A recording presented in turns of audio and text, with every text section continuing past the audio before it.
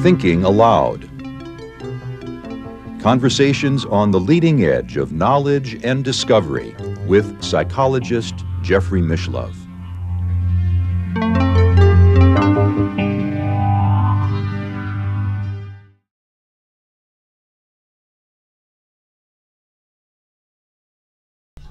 Hello and welcome. I'm Jeffrey Mishlove. We'll be exploring America's Psychic Spy program today. With me is Dr. Ed May, who is the head of research for the Stargate program from 1985 until it closed in 1996.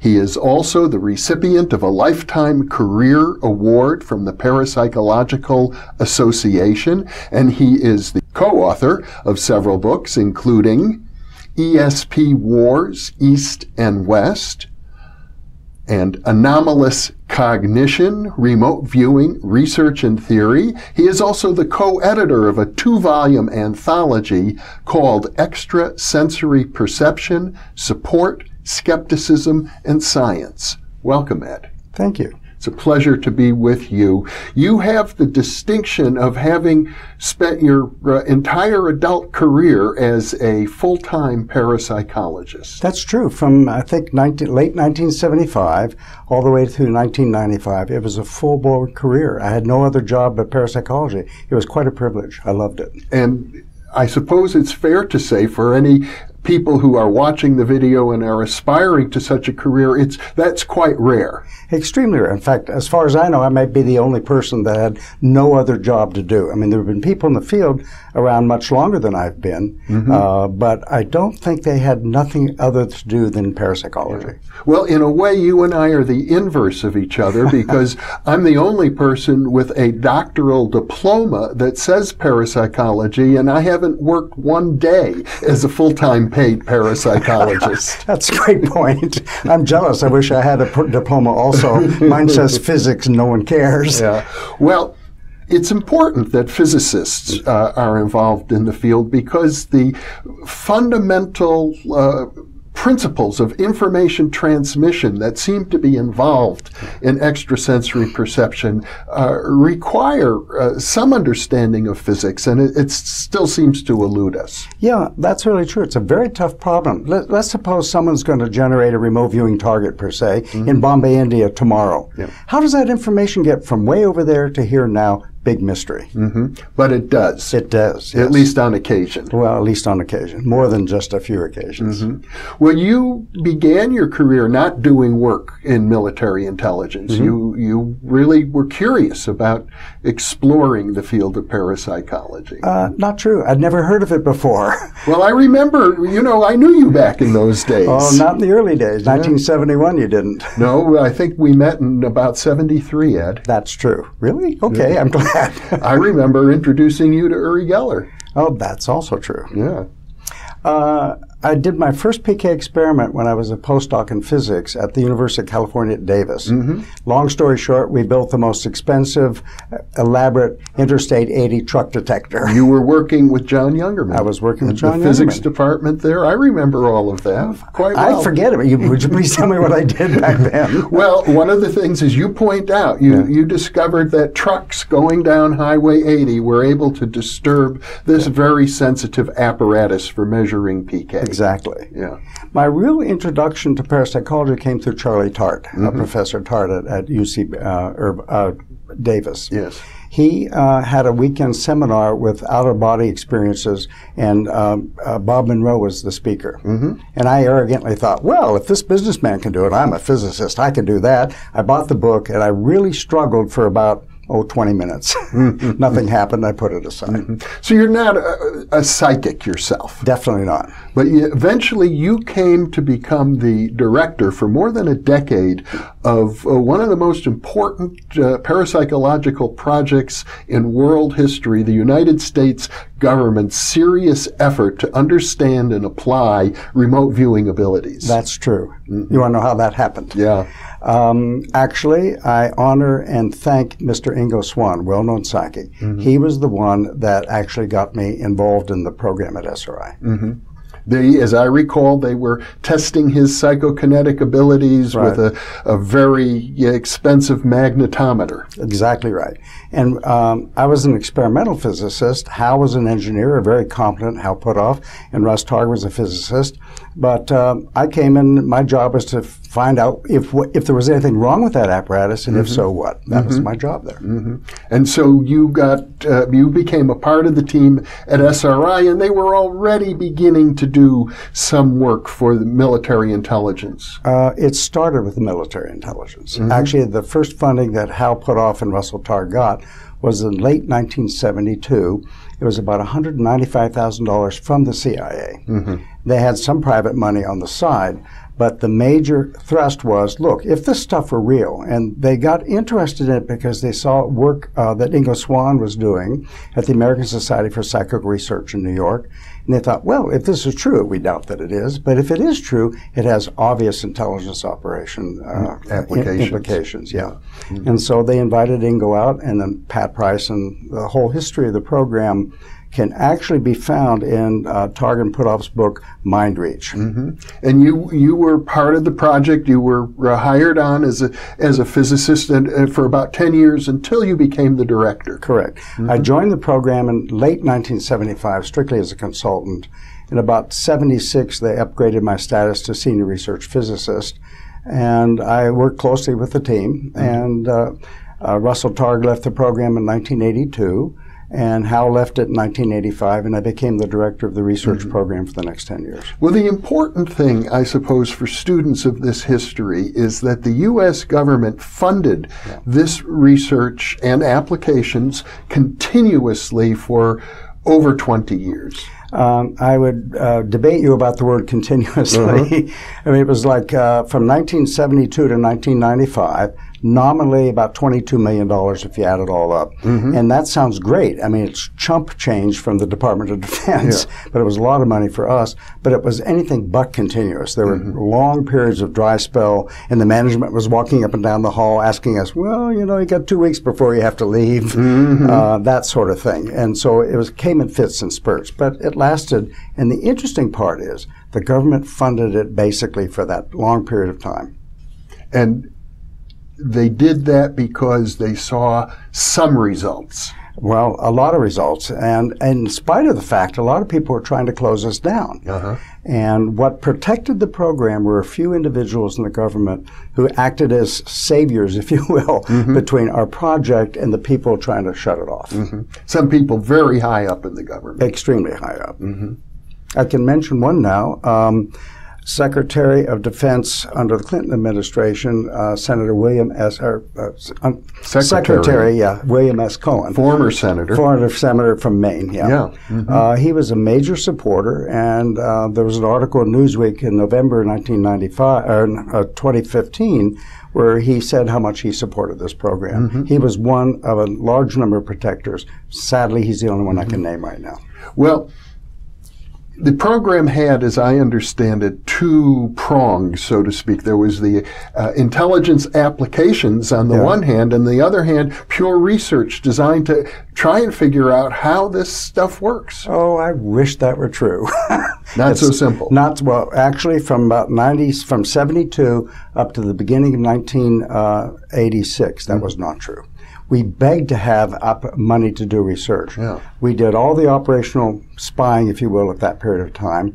And we had three jobs. Do intelligence collection, spying.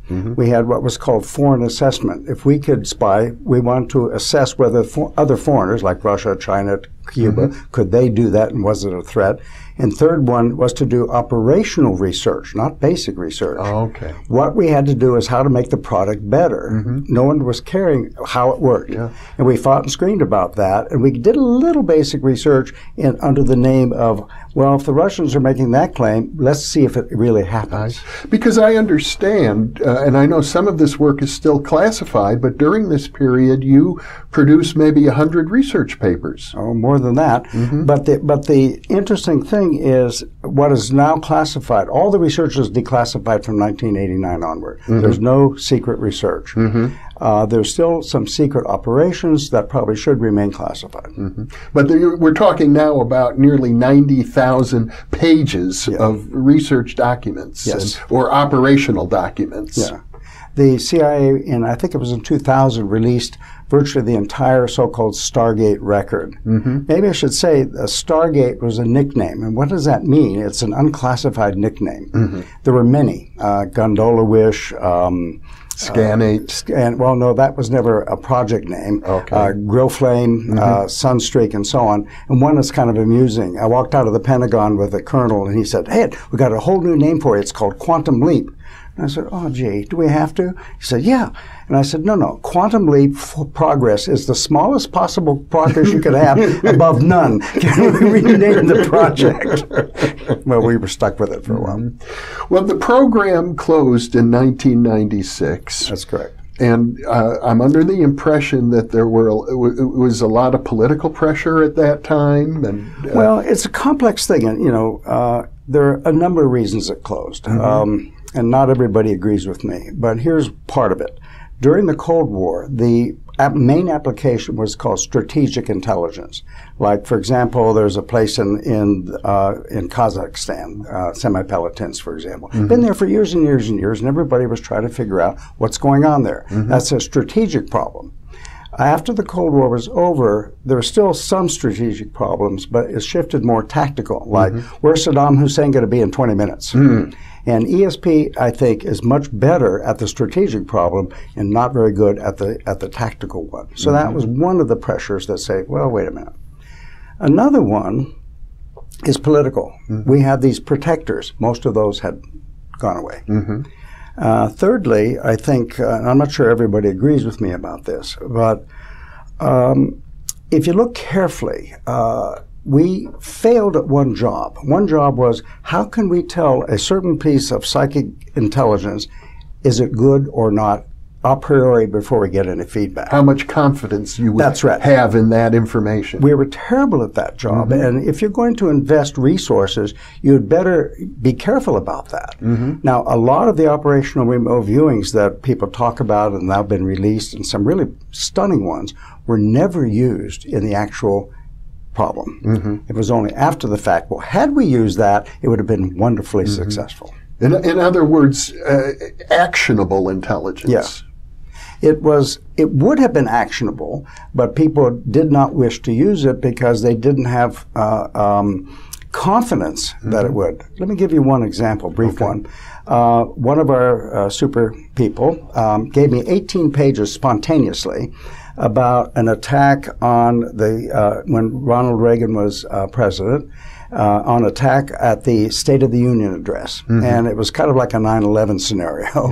A plane would fly down the Potomac River and dive at the last minute into the Capitol. And a lot of details. And I thought, oh, gee. Frightening scenario. Frightening scenario. I went to our DIA project monitor, government minder, who was sitting with us all the time, and his name is Jim Salyer. And I said, Jim, what do you think of this? And he read it and he said, well, are you handing this to me officially? And I said, what does that mean? He said, if you're handing this to me officially, we will take action, and God help you if we're wrong.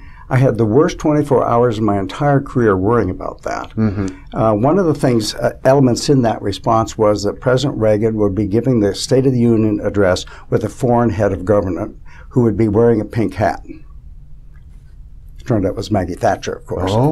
And out of this lengthy transcript, that was the only part that was right. I see. And so I did not hand it in, but I was really terrified, literally. It bothered me immensely. What if I'm wrong? And I hold it back, and we destroy the whole U.S. government.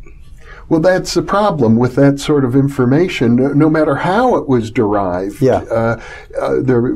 I understand that in intelligence gathering, you want to have several different independent sources pointing in the same direction. There were none in this case. I mean, I had an experience, certainly apart from the intelligence community, in which a psychic called me up and said, Jeffrey, this is the most important message you will ever receive. Oh, no. And you must contact the U.S. government and tell them not to launch that next space shuttle. Well, that was about 3 weeks before the Challenger was launched. Wow, that's impressive. Said if they launch that shuttle, it will be blown out of the sky. Wow, that's really impressive. Yeah. And it would have been nice if you had some metric to know whether that was right, wrong, or indifferent before. And at the time, that particular individual, about whom I've written a book called The PK Man, had been not very accurate. He had made many inaccurate predictions, and even if he had been highly accurate, certainly no one in the government was about to listen to me. Right. Well, let me tell you of another case. General Dozier was kidnapped off the street by the Red Brigade in Italy, right? And Joe McMoneagle worked that problem. Unfortunately, something like 15,000 others would-be psychics worked the problem. That happens in every high-profile case. I know. And the Italian police were going bananas. Muddies the waters. Oh, it was terrible. Yeah. In fact, they said, don't even bring this up anymore. Yeah. It was after the fact that Joe just nailed it. And I know you have many cases like that. Exactly. But I gather that in some instances there was action taken. Absolutely. There was a U.S. Drug enforcement case. The U.S. Customs or Drug Enforcement Administration, one of their agents went bad. A rogue agent. And he was selling drugs and what have you, and he was found out, and he fled. There was a nationwide hunt for this guy. Right. And the idea was that he was a sailor, so the smart money was that he was roaming around the Bahamas or somewhere like that. And long story short, Angela Ford, who was one of the best remote viewers that the government had, basically, literally almost, stuck a pin in a map and said, go there and find him. They used that with other information, and they went and collected the guy. So that's one of the success stories. And there are probably a handful of others. And if there weren't, the program would have died a long time ago. Yeah. But when the program was closed in 1996, there was a review done, an independent review, in which the conclusions were kind of mixed, as I recall. Yeah, it was conducted, first of all, the Congress ordered it, called a congressionally directed activity. Came out of the Senate and said, look, CIA, we ask you to please do a 20-year retrospective analysis, and if you believe this is worthy, then you are to take over the program from the Defense Intelligence Agency. Well, it wasn't such a good review. And in fact, they only looked at the last year. They only looked from the research point of view of the Science Applications International Corporation, only 10 studies. They only interviewed, I gave them a list of 17 or 18 end user names. They only interviewed one of them. I walked into a senior senator's office after that, and he said, can you refute this? And I said, yes, it's easy. So he tasked me to write a paper to refute it, and he, quote, told me, pull no punches. So I wrote an article in the Journal of Parapsychology and an analysis of them, and it's clear the fix was in before they did the study. In other words, the CIA really didn't want to run an ESP program. Well, I think it's more complicated than that. For example, do you know what the white crow fallacy is in philosophy? Sure. Yeah, okay. So well, let's state it for our viewers. The white crow. If I make a statement, there are no white crows at all, you can refute my argument by bringing one in. That's right. If I say all crows are black, I can disprove that with a single white crow. Exactly. But if I say, well, there aren't very many white crows, then we can argue about what it means, how many, right? I think the CIA made deliberately a white crow problem. They knew darn well that it worked. The problem is a lot of the classification of the Stargate program came about not because we were worried the Soviets would find out or what have you, or the Chinese.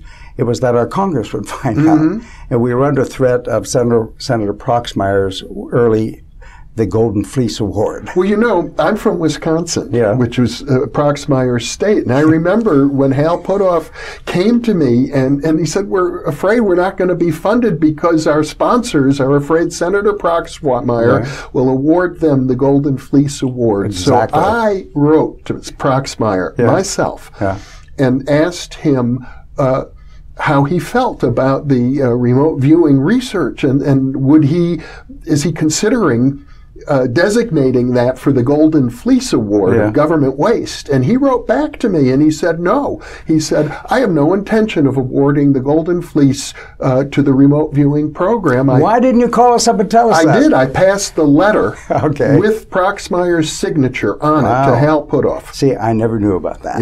Yeah. Well, thank you. Otherwise, you were telling me that story. You crummy, why did you bring this up to him? Thank you, sir. So in some small way, I contributed to your ongoing funding. Not in any small way. But it's nice that we knew about that, but I don't know how well Hal distributed that among all of our clients. That I don't know. I don't know either. Yeah. At the time, I think I was still a graduate student. Well, I don't care. It was wonderful. Thank you. The serious part of that, I've had an opportunity to spend a lot of time in Moscow dealing with former enemies, now close personal friends. They had the same problems we had. Everybody was trying to shut them down.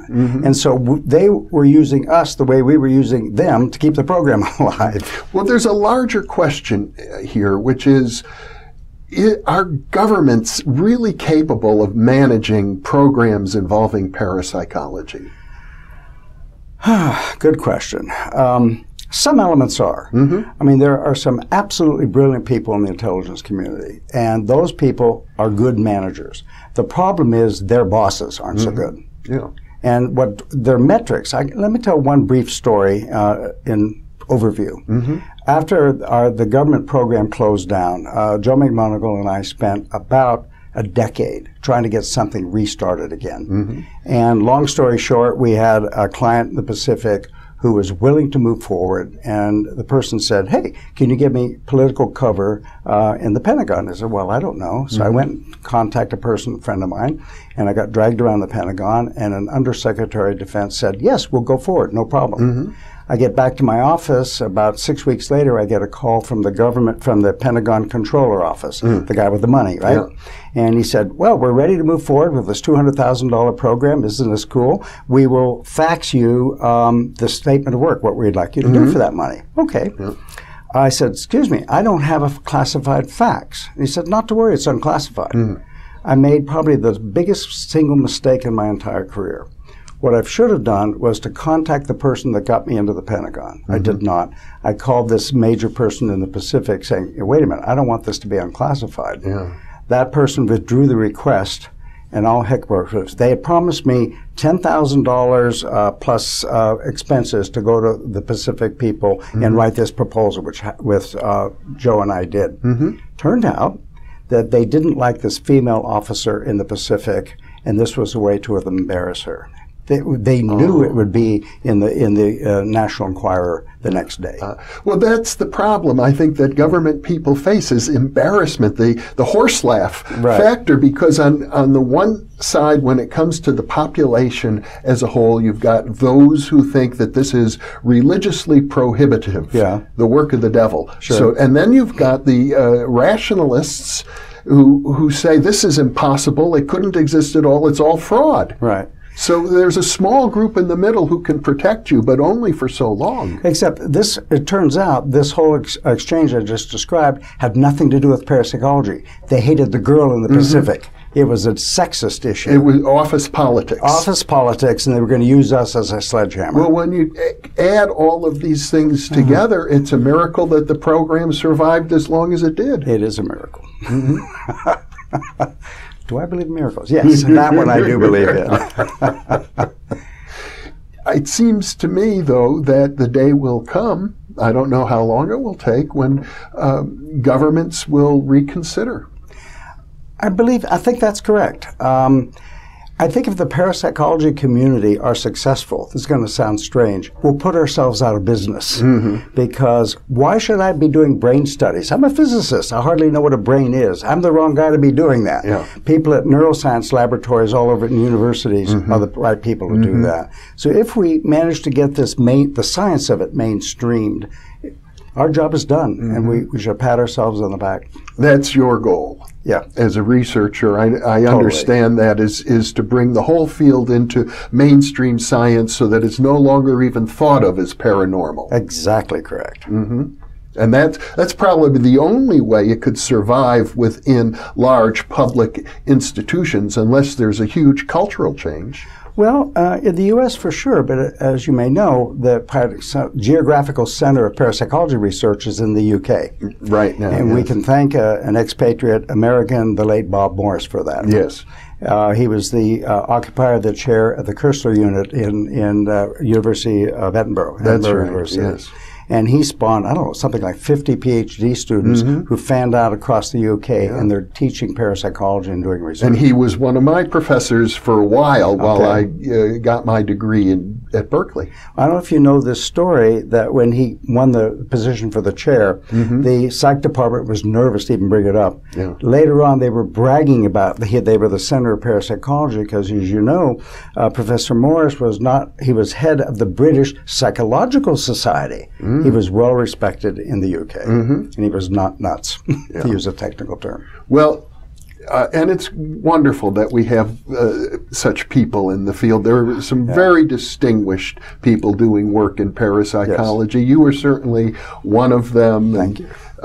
Robert Morris, whom you mentioned, Stanley Krippner would be another person who is well regarded in their own disciplines. Well, what I've loved about it, there's both upside and downside about interdisciplinary research. People like you are one of the best people I know that can put this out in a proper venue. That's a very important part of this.